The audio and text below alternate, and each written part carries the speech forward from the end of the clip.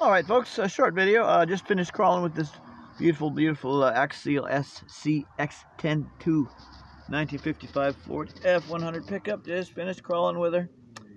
And I got some new stuff just now that I ordered from Amazon.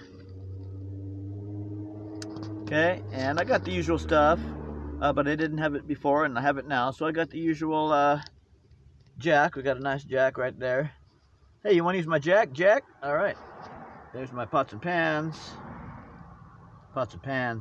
sleeping bag, cooler, auxiliary fuel tank, non-perishable food box, first aid kit, vehicle fluids, jack, and axe shovel pry bar. So we've now got all of the